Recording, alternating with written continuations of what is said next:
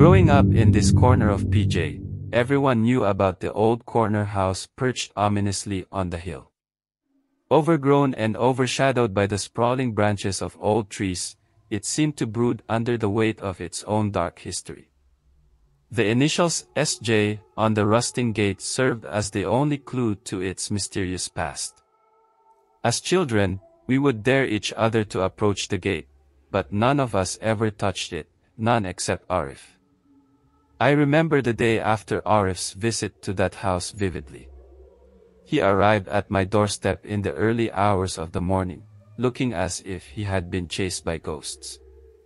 His eyes were wide, his hands trembled, and his voice was barely a whisper as he recounted what he had experienced. The tale he told was one of such eerie and harrowing detail that it has haunted me to this day. Arif had always been drawn to the house, more than any of us. That night, pushed by a curiosity that bordered on obsession, he had finally made up his mind to explore it.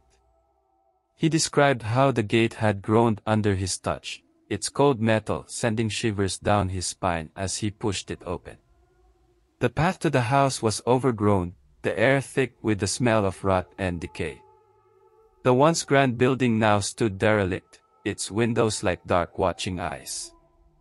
Inside, Arif's flashlight pierced the gloom, revealing remnants of hurried departure, furniture draped in dusty covers, toys left abandoned on the floor, a book left open as if waiting for its reader to return. But it was on the third floor that Arif encountered the heart of the house's darkness. He found himself drawn to the master bedroom, where he slid open the balcony door and was hit by a cold, otherworldly wind. There, the past came alive before him in a ghostly scene. He witnessed the spectral figures of a man and his wife, embroiled in a furious argument. Arif had watched, heart pounding in his chest, as the tragic scene unfolded before his eyes on that ghostly balcony. The spectral figures of the man she called Suresh and his wife were locked in a fierce argument, their forms shimmering against the moonlit backdrop of the old house. Suresh, a stern and imposing figure even in death, gestured wildly, his face contorted in anger and desperation. His wife countered with equal fervor, her expression one of deep despair and anguish. The argument reached its harrowing climax when, overwhelmed by sorrow and cornered by her husband's relentless ambition and dark dealings, she stepped back, her eyes wide with a cocktail of fear and defiance, and threw herself off the balcony into the abyss below, her form dissolving into the night before it ever reached the ground. Before Arif could begin to comprehend what led to her extreme actions, the scene continued in its horror. Driven by a mad resolve to continue his dangerous pursuits, Suresh ignored the pleas of his servants, who feared the dark energies that seemed to engulf the house. With a cold dismissal of their concerns, he forced his own children into the same grim fate. One by one, Arif watched as the innocent spirits of Suresh's children were coerced to the balcony, their small forms hesitant and trembling. Their father, his figure now a looming specter of doom, ushered them forward with a chilling determination. Despite their silent screams and ghostly tears, they, too, vanished over the railing, their spirits swallowed by the darkness that had claimed their mother.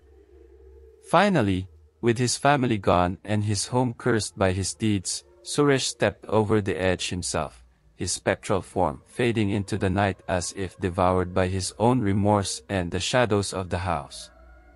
The servants, powerless and dismayed, eventually dispersed, their spirits lingering in the corners of the house, forever mourning the family they could not save.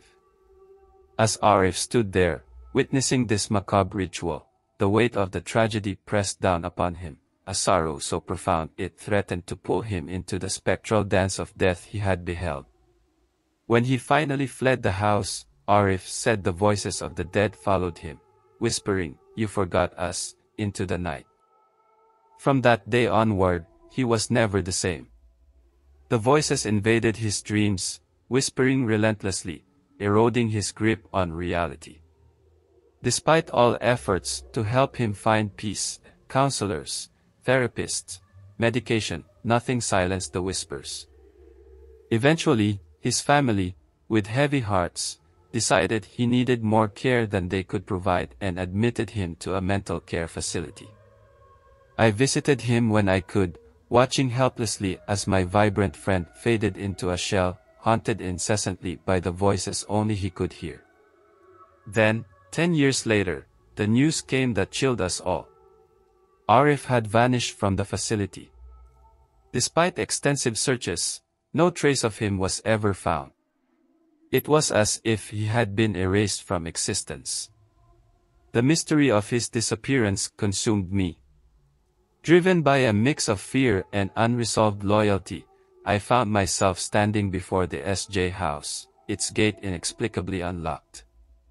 I reached out, half expecting to feel the cold hand of fate grasp mine, but I hesitated. Memories of Arif's tormented face, the fear in his eyes as he recounted that night, held me back. I couldn't bring myself to enter.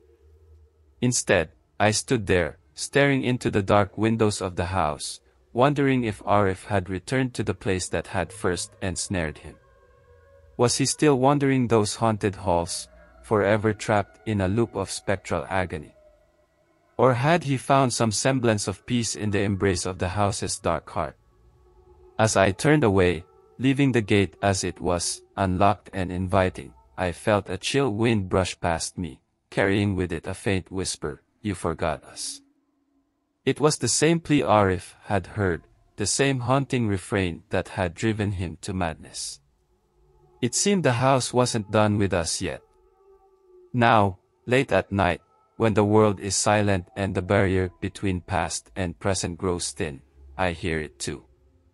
The whisper comes to me, a soft, sorrowful echo of the house's tragic history. And I wonder if I am destined to follow in Arif's footsteps, slowly being drawn into the same cycle of whispers and shadows that claimed him. It's a thought that keeps me awake, staring into the darkness, listening for the soft voices that might one day seek to claim me too. The story of the SJ house and its tragic spirits has become a somber legend in our community, whispered about in the same hushed tones once used to dare each other to approach its gate. It's a warning, perhaps, about the dangers of delving too deeply into places forgotten by time but not by sorrow. I find myself walking past the hill some evenings, my gaze inevitably drawn up towards the looming silhouette of the house against the skyline. It stands there as if outside of time, a monument to its own enduring mystery.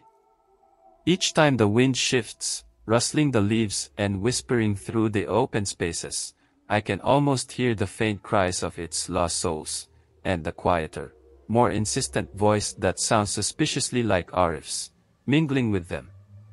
People often ask why the house remains standing, why it hasn't been torn down or exorcised of its ghosts. But perhaps some places are meant to stand as reminders, their very presence a testament to the past that shaped them. Or maybe, in a more practical sense, the fear is too great, the story's too chilling for anyone to dare attempt reclaiming it from the spirits that reside there.